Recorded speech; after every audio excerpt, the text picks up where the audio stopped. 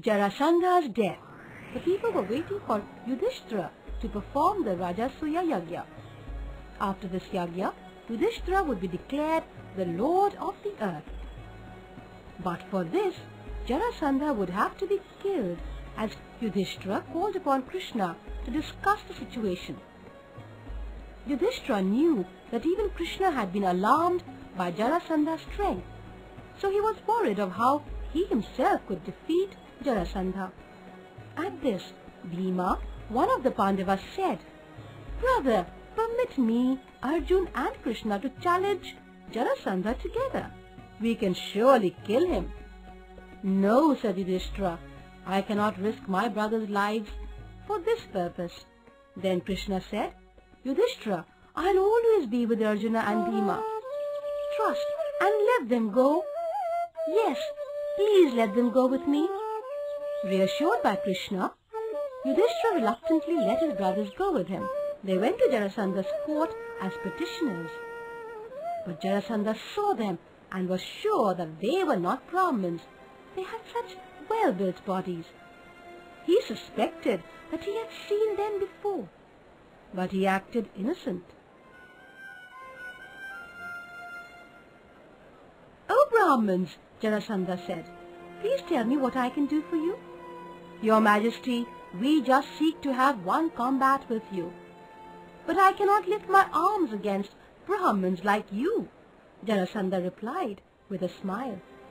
Hearing this, Krishna revealed their true identities to Jarasandha. Jarasandha laughed and said, "Krishna, I won't fight a coward like you, and Arjuna is too young for me. I choose to fight Bhima, who is just about equal my strength." First they fought with maces. They fought so hard that at last even the maces broke. Then they got into the fist fight. Their fist fight continued for 27 days. But none of them won this round.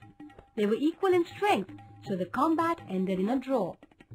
The next day, when Bhima was due to go in and fight Jarasandha, he realized that he was nervous. Krishna realized this too. He knew the secret about Jarasandha's birth, which he could now use to end his life too. So Krishna merely picked up a twig and split it into two lengthwise. Then he threw the two pieces in the opposite directions. Bhima saw this and understood what he had to do. In the arena, Jarasandha and Bhima were again involved in a fierce duel. At a moment when Jarasandha staggered, Bhima caught him by his leg and made him lie on the ground. Then he split his body lengthwise and threw the two parts in opposite directions. Thus, Jarasandha died. After his death, Krishna went to his son and asked him to free all the kings his father had imprisoned.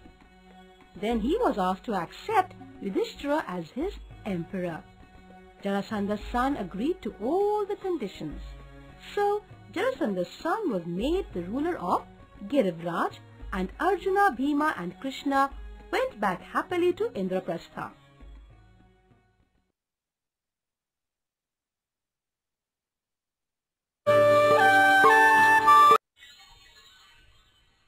Jarasandha's death. The people were waiting for Yudhishthira to perform the Rajasuya Yagya. After this Yagya, Yudhishthira would be declared the Lord of the earth. But for this, Jarasandha would have to be killed, as Yudhishthira called upon Krishna to discuss the situation. Yudhishthira knew that even Krishna had been alarmed by Jarasandha's strength, so he was worried of how he himself could defeat Jarasandha. At this, Bhima, one of the Pandavas, said, "Brother, permit me, Arjun and Krishna to challenge Jarasandha together.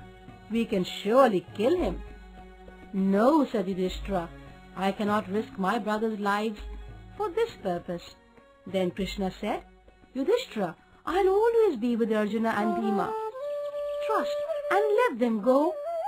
"Yes, please let them go with me." Reassured by Krishna, Yudhishthira reluctantly let his brothers go with him. They went to Jarasandha's court as petitioners. But Jarasandha saw them and was sure that they were not Brahmins. They had such well-built bodies. He suspected that he had seen them before, but he acted innocent. "Oh, Brahmins," Jarasandha said, "please tell me what I can do for you." "Your Majesty, we just seek to have one combat with you." "But I cannot lift my arms against Brahmins like you," Jarasandha replied with a smile. Hearing this, Krishna revealed their true identities to Jarasandha. Jarasandha laughed and said, "Krishna, I won't fight a coward like you, and Arjuna is too young for me. I choose to fight Bhima, who is just about equal my strength." First they fought with maces. They fought so hard that at last even the maces broke. Then they got into the fist fight. Their fist fight continued for 27 days.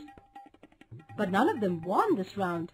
They were equal in strength, so the combat ended in a draw.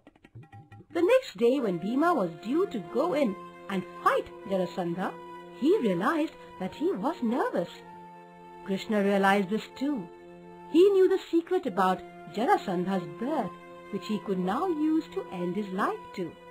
So Krishna merely picked up a twig and split it into two lengthwise. Then he threw the two pieces in the opposite directions. Bhima saw this and understood what he had to do. In the arena, Jarasandha and Bhima were again involved in a fierce duel. At a moment when Jarasandha staggered, Bhima caught him by his leg and made him lie on the ground. Then he split his body lengthwise and threw the two parts in opposite directions. Thus, Jarasandha died. After his death, Krishna went to his son and asked him to free all the kings his father had imprisoned. Then he was asked to accept Yudhishthira as his emperor. Jarasandha's son agreed to all the conditions. So, Jarasandha's son was made the ruler of Girivraj, and Arjuna, Bhima and Krishna went back happily to Indraprastha.